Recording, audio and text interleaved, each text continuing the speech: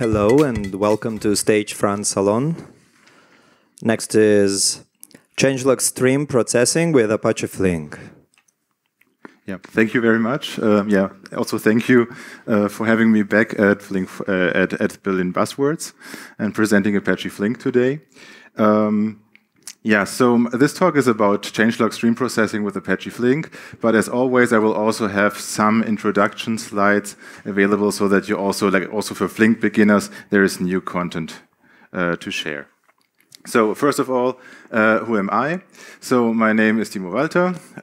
I am a long-term committer in the Apache Flink project, actually even before it became part of the Apache Software Foundation in 2014. I'm a member of the project committee there. I'm also one of the top 5 contributors in the meantime, based on commits and additions. I'm one of the core architects around Flink SQL, and career-wise, I was one of the early software engineers at Data Artisans, part of the SDK team there. Data Artisans got acquired by Alibaba. Then I was the SQL team lead at Ververica back then. And today I'm working on something completely new, but still around Flink at a stealth startup. So first of all, what is Apache Flink? I can actually start with first explaining what is actually stream processing. So what are the core building blocks for performing stream processing in generals? I split these building blocks into 4 categories. First, we need streams. We need time, state, and snapshots. So what does streams mean? Of course, we want to have a pipeline, so we need streaming pipelines. We might want to distribute streams, not only to the cluster, like scale out, but we also maybe want to split the stream into side channels and so on. We want to join streams together. We maybe have a main stream and a side stream, so we want to maybe enrich the main stream with some side input data. We might have a control stream that controls the state of our application. And of course, we also want to replay the stream and do fast processing of historical data. Then time is a very important concept in stream processing. We might need to synchronize or wait a little bit for data, but still we want to make progress as quickly as possible. Sometimes we want a timeout if a matching record is not arriving. Sometimes we want to do fast forwarding. So when we do window processing, we don't want to wait an entire hour to reprocess historical data. So an hour should be rather a logical time that we can also fast forward during reprocessing. And of course, we also want to replay time. And especially state is a key distinguishing factor. We want to store maybe some machine learning model. We want to buffer records and wait for the other matching records. We want to cache records and avoid lookups to external systems. We want to grow state, maybe also in the orders of terabyte. And of course, we want to expire and throw away state at some point. And if there is state involved, you have to deal with fault tolerance. So we wanted to create backups of our entire streaming application, different versions. We might want to fork our streaming application in a development cluster. We want to do A/B testing in different cluster environments. We want to time travel from different stage snapshots. And of course, we want to restore in case of failures. So these 4 categories are all basically met by Apache Flink. But what makes Flink unique is also its simplicity, how all of that works. So you can really imagine it as if you would write a pipeline on a whiteboard. So we have some operators, some sources, maybe a normalized step here, a filter there, a join there, and a sync at the end. Once you have declared that, Apache Flink does the rest under the hood. So of course, you want to have this application scalable. Flink takes care of this. So in this case, maybe we want to scale to a parallelism of 2. We have some operators that contain state. As I said before, Flink has the ability of putting the state right next to the operator so that you have fast local state access that can also scale out and scale in together with the operator. Then, of course, there are events streaming through through the pipeline. You don't have to deal with threading or network connections and so on. Flink takes care of that. And Flink can also perform an entire snapshot of the pipeline to a durable storage. So all in all, it's a very flexible framework. It is used for analytics, for data integration, for event-driven applications, ETL applications. And as you can see, like as input, you can process transaction logs, IoT information, user interactions, events of any kind. Also, the involved systems or the ecosystem around Flink is very diverse. So we have messaging systems like Kafka or Pulsar, regular files on S3, for example. Databases, key value stores can be read, and on the other side, it's exactly the same. You can write to Kafka, you can write to Elasticsearch, or you define your custom application and send out an email as an event or something like that. Another frequently asked question is who is using Flink? This slide is a bit overloaded, but it also shows the diversity of the community. So we have a Flink Slack channel, and there is an introduction channel where companies can also like brag a little bit or like introduce themselves, what they are using Flink for. So yeah, we have cloud data infrastructure at Apple, we have a feature platform at Square, security products at Microsoft, feature generation system at ByteDance. Yeah, we have gaming companies, we have little startups, yeah, various use cases, as you can see. So let's also talk about the APIs of Apache Flink, because how can you actually use Flink as a developer? So this shows you a rough overview over the API stack. At the bottom, you can see there is our data flow runtime. On top of the data flow runtime, there is a low-level stream operator API. For example, Apache Beam goes against this low-level stream operator API. But the native APIs of Flink, you can see on the top. So the data stream API is still the power horse of the framework of the platform. And then there is the table and SQL API, which we will talk in detail today. This has the specialty that there is an optimizer and planner under the hood, so less low-level access. And then on the right side, we have stateful functions, which gives you some kind of serverless stateful functions where you can design applications similar to an actor model in a distributed way. So let me also quickly describe the data stream API. Here you can see like a very simple example, hello world example almost. We are just initializing our environment. We set the runtime mode to streaming. We create a random stream from some 1 to 3 elements, and we are just executing this simple stream and printing the result to the client locally.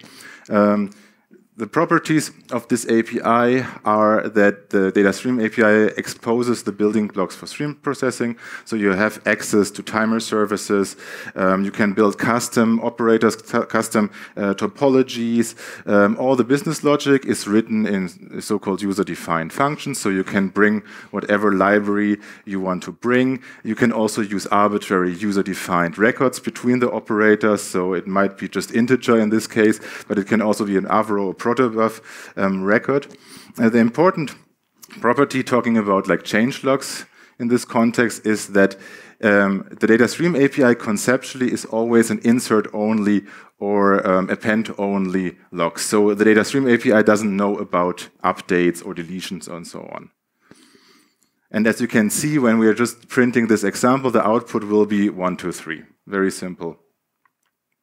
So now let's look at the table and SQL API. So this is again a little example. We are initializing our environment. You have two options. Either you use the programmatic API, the first one, to create your tables, or you use the second one, which is just SQL as you know it, standard SQL. Again, we are executing and printing this locally. The important property of the table API is that it abstracts the building blocks for stream processing, so you don't see state or time or anything like that.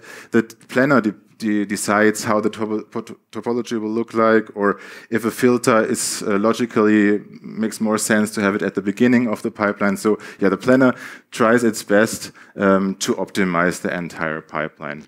Also, the business logic is declarative, similar to relational algebra. Record types are internally to the data engine, and there's also like a concept of rows is exposed if you want to access the pipeline programmatically. And the interesting property here is that conceptually we are working or dealing with tables, but under the hood the engine actually works with changelogs. And this I want to now show you in details.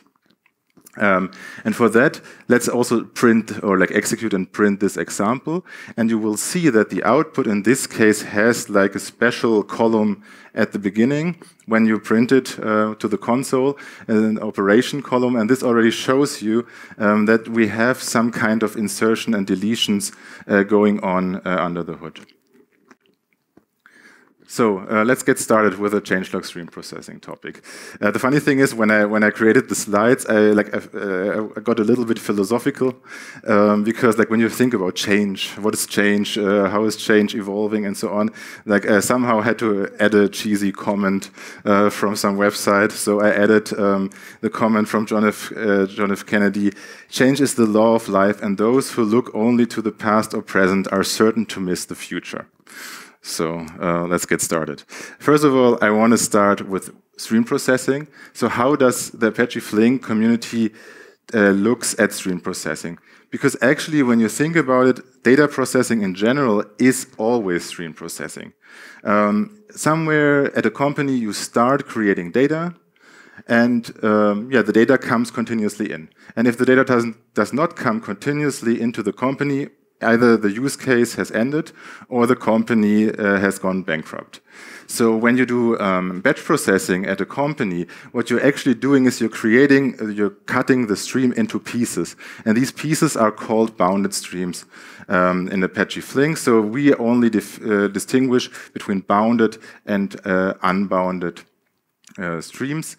And unbounded streams have the nice property that you can start in the past and process present till future, or you can start in the now and process the future. And then batch processing is just like a special case in the runtime based on bounded streams. But we also support batch processing, just to mention it here. But we will focus on stream processing now. So when we talk about Flink SQL, how do we work with streams in Flink SQL? And the answer for that is actually, you as a user, you don't work with streams. Users work with dynamic tables. So this is a concept. It is actually similar to a materialized view in databases. There is no table stored somewhere in the state or so. It's really just a concept. And what I mean with this is, basically, as a user, you define your SQL query, like in this case, some summing of transactions. On the left side, you declare the input table. On the right side, you declare the output table. All of that happens in SQL, and you will see that the result is the same as if you would run it on a regular database, but in this case, we're running it on a stream processor. So the question now is Flink a database?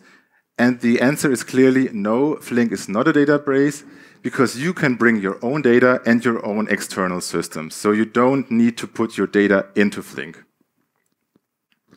So let's discuss a little bit, what does it mean? Okay, it's a table, but actually Flink is a stream processor. So how can we convert back and forth between streams and tables?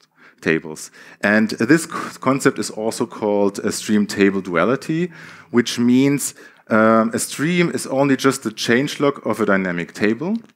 So sources, operators, and sinks, they work on changelogs under the hood. So Flink right now provides 4 different types of changes. We have regular insertions.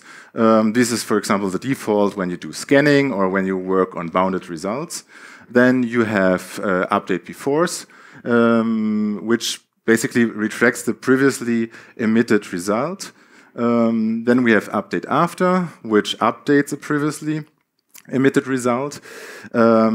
If there is a primary key, you can also get rid of the -u. And then we have a deletion if we just want to remove the last result, for example, in a database. Each component, source, operator, sink, they always declare the kind of changes that they consume or produce. So if the entire pipeline just produces and consumes, processes insertions, we can consider this as an append-only or insert-only pipeline. If it contains some -u or -d, we can consider this as an updating pipeline. If it does not contain a -u, this is a retracting pipeline. And if it never contains a -u, but only +u's, we are calling this an upserting pipeline. So here is a little example how a stream table duality looks in real life. So here you can see the changelog, and conceptually on the left and right side you can see the tables, and on the right side especially you see if you would apply the changelog to a key value store or a database, how would the end result in the database, for example, would look like. So again, we add some record to Alice 56. In this case, so the changelog, of course, would also contain this insertion. This insertion is processed by Flink SQL. The output would then be the first sum. I mean, it's the first record, so it's still 56, and this ends up in the database. And then we continue. There's a Bob coming in. Again, it's also in the changelog. It's also the first Bob that we have, so we're also adding this to the table, to the output table. Yeah, and now there comes the second Alice. And that means we have to change the output that we previously emitted. So first we have to remove the old record from the database. The 56 is gone. And then we are emitting the new result, which is 145, and insert this to the database. And as you can see, the end result is the same as if we would have done batch processing in a regular SQL engine. And if we want to do this a little bit more efficient, we can also provide a primary key. Primary key means the downstream system now supports upserting.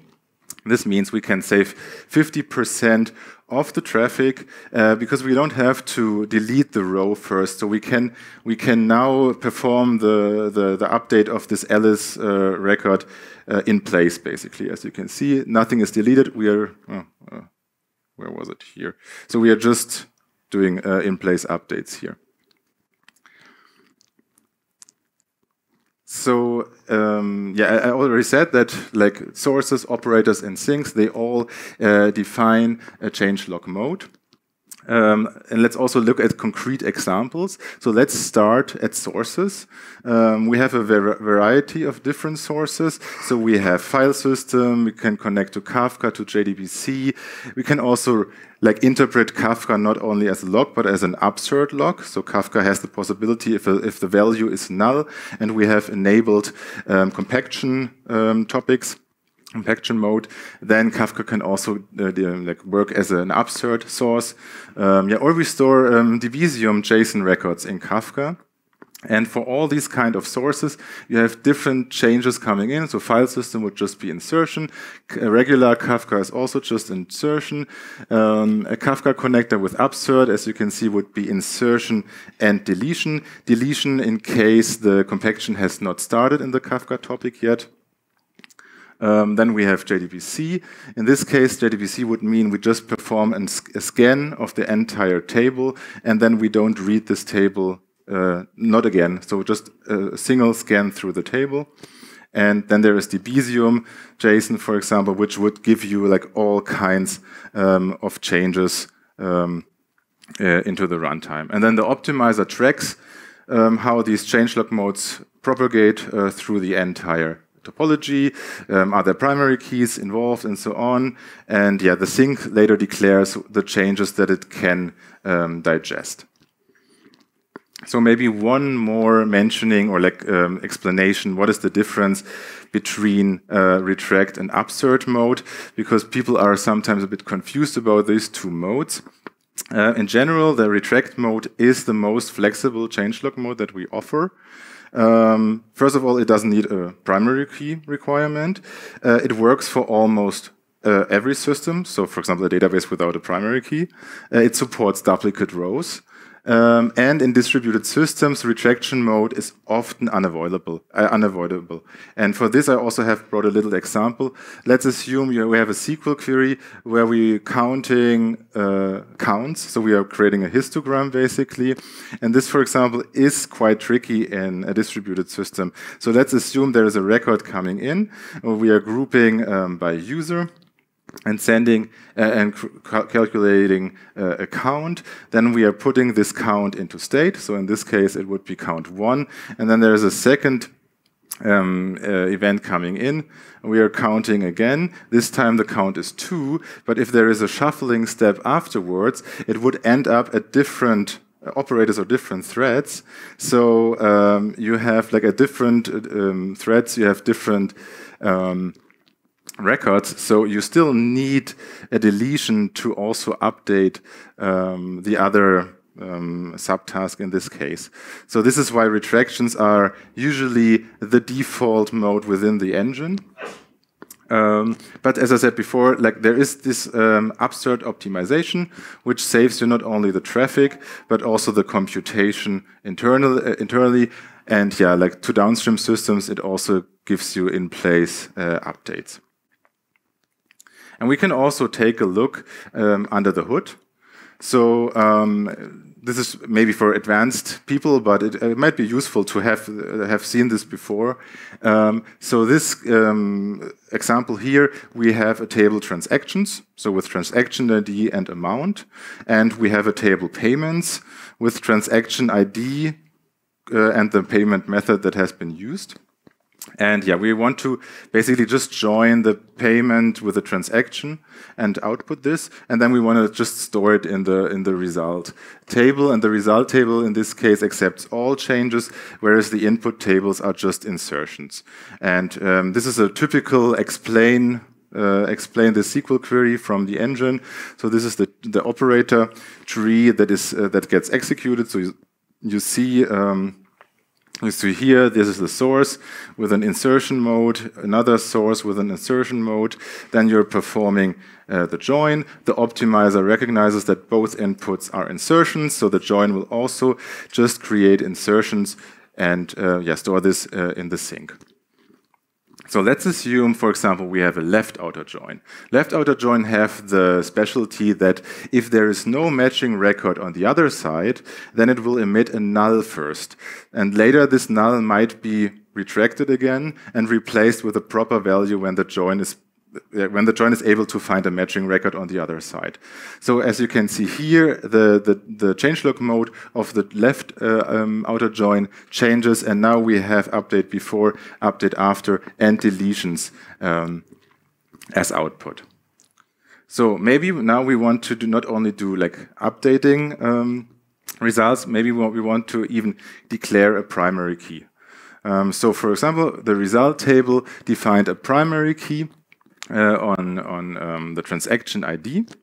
But the interesting thing is now this has also changed the sink. So now the sink has gotten a special property. Why is that? The reason for that is we declared a primary key on the result, but there is no primary key definition on the sources. So in theory, there can be multiple transactions with the same transaction ID and multiple payments with the same transaction ID.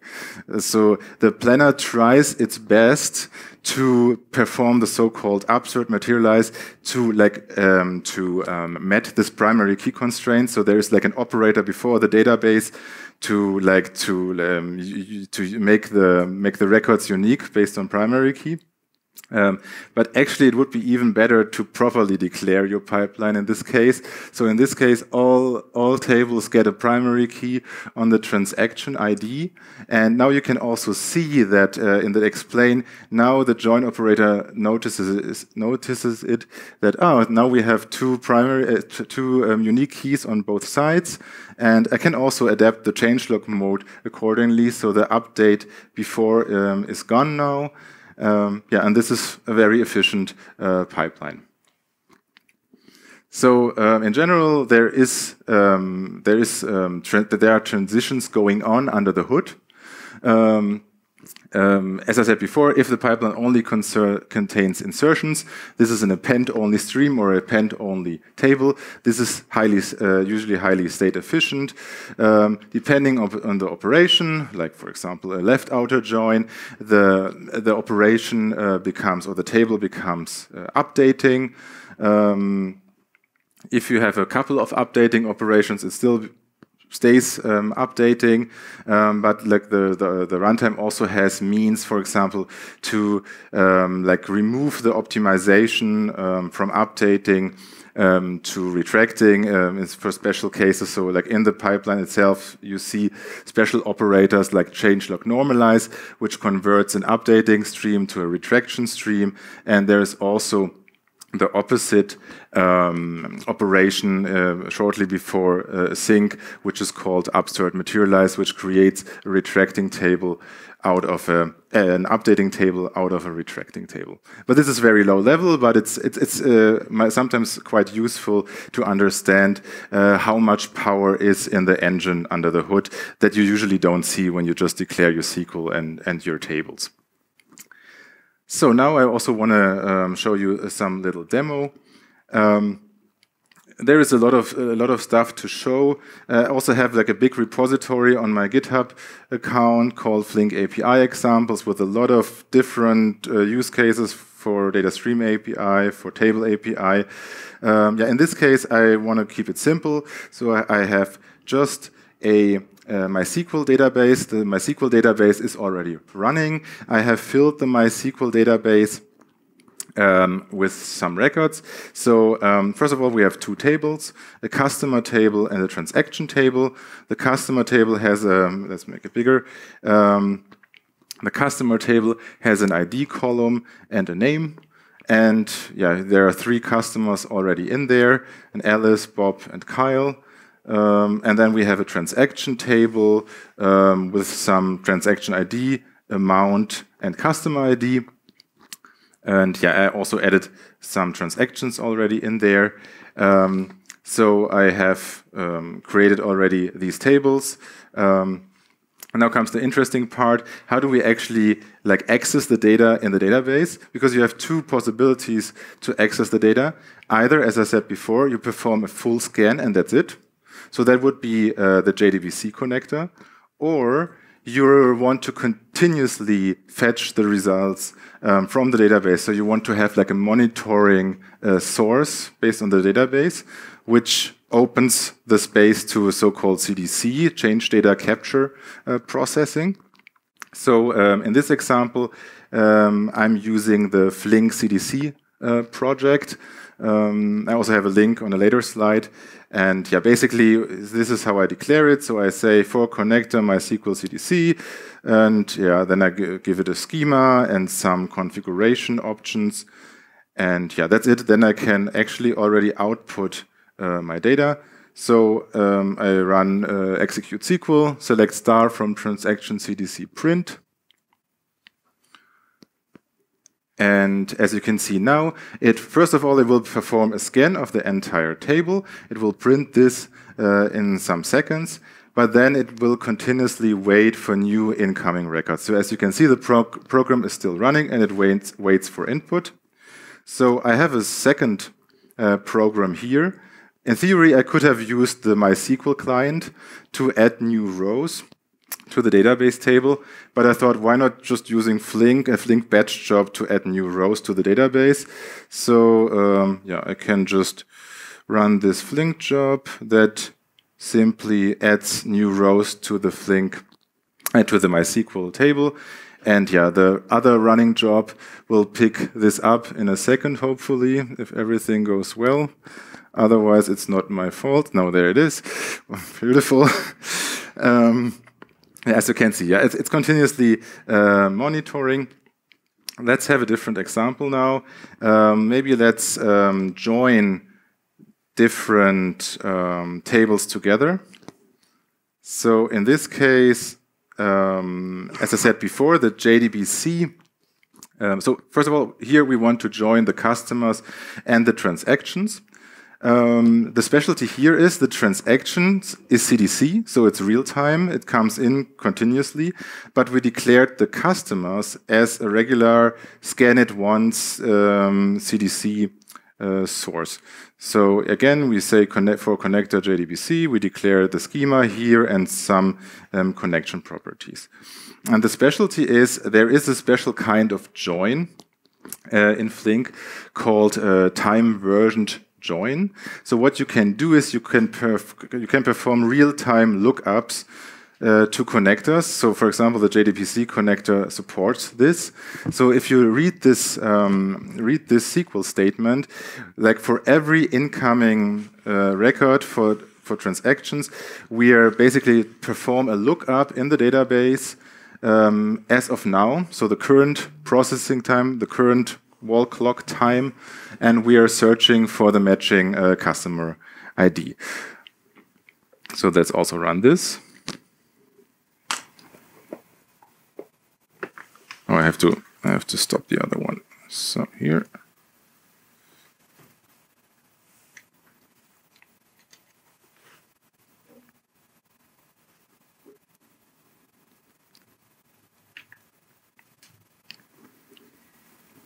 Takes a while, but it will start. So here you can see, again, we are waiting for new transactions. The existing transactions and the existing customers have been joined right at the beginning. And yeah, let's now add another record, for example, another transaction.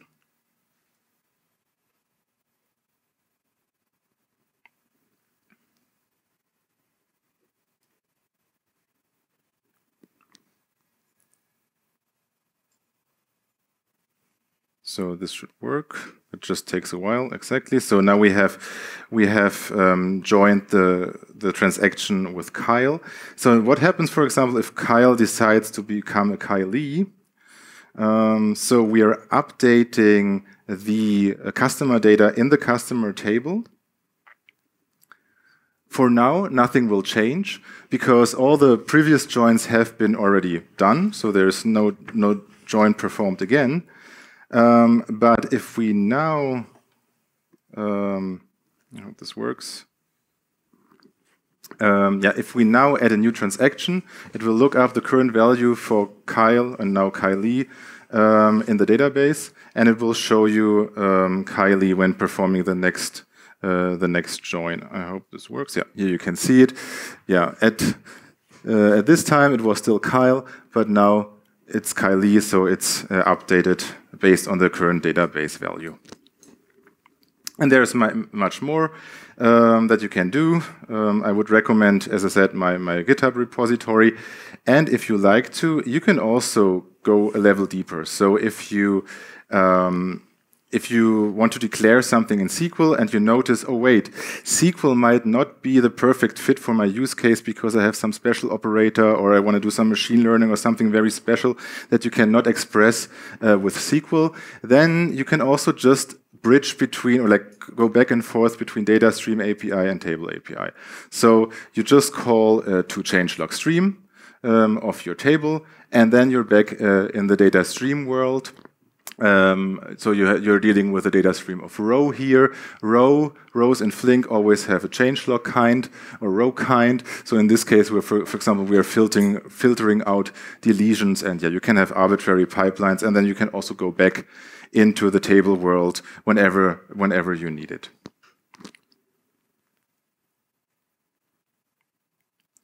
So in summary, I would say Flink SQL Engine is a very powerful changelog processor, as you might have seen.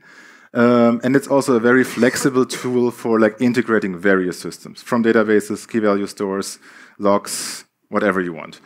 And you can also see this in the ecosystem. So I said it already, like there is this package, flinkpackages.org, which has this large amount of CDC connectors. It has already 2.6K GitHub stars. Here you can see which databases it integrates with.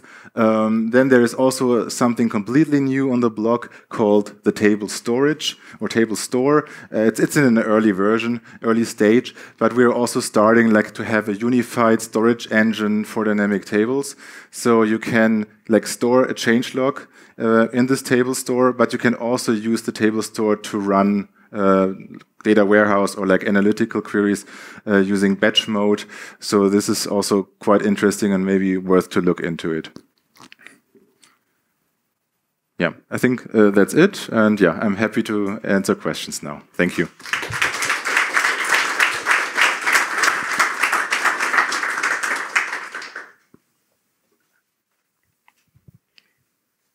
Hello. So my question is around supporting schema evolution. Mm-hmm. Does it already support? I saw some ticket, which seems like there's a lot of comments and work, but I don't know the degree of like support for the schema evolution. Right? No, this is still on the to-do list. So for table API, there is no schema evolution right now. But for data stream API, as I said, you can have custom records, which means, for example, Avro, and Avro has already a schema evolution. So for example, if you want to go back and forth between data stream API and table API, you could, for example, create the source in data stream API, prepare the records as you need it for the SQL pipeline, and then switch to SQL. So like you could have the schema evolution as a pre-processing step before the SQL query, for example.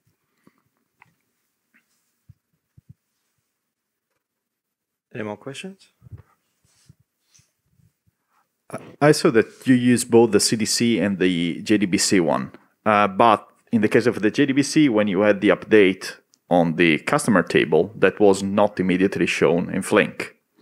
So my question is, should we always do via CDC, or is there a special use case for the JDBC one? I would say, yeah, it's in most of the cases you want to do CDC, I would say. It was just like to show you what is the difference between a snapshot and between CDC. So in practice, if you have a static data set lying in the database, this is like will be static forever, then JDBC makes sense. But usually, as I said before, everything is changing continuously, so it usually makes no sense to use the JDBC as a source unless it is with the syntax as system time off, where you perform real-time lookups to the database. So this still makes sense. Then it still makes sense to use the JDBC connection. Okay, thank you. There is also a question online. I can show you the first which has no 0 volts. Okay, so the question is, what are the practical limitations for the Flink table API? How many tables can be involved in joins, number of records per table? So these questions are always difficult to answer because it really depends on the use case. In general, what I know is that the table API is used at like very large scale companies like Alibaba that run SQL programs on thousands and thousands of nodes.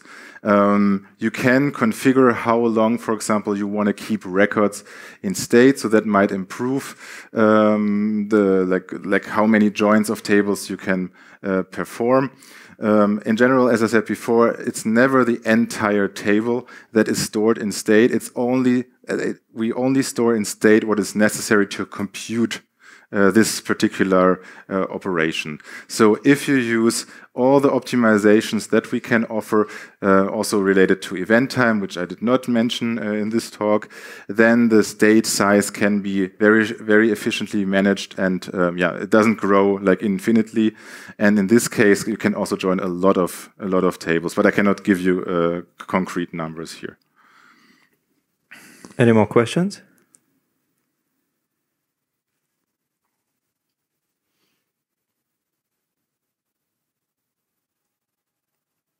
Okay, then thank you very much. Thank you.